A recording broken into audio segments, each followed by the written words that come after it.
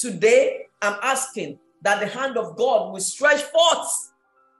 His hand will stretch forth and bring about restoration. In the name of Jesus, and I'm going to repeat this scripture in the book of Psalm 138, verse 12. With a mighty hand and outstretched arm, his love endures forever. The outstretched hand of God will touch you this morning, and his love will be poured upon you. In the name of Jesus, and the love of God will endure forever in your life. You know, when God pours his love upon you, you know what that means. That means everything is restored.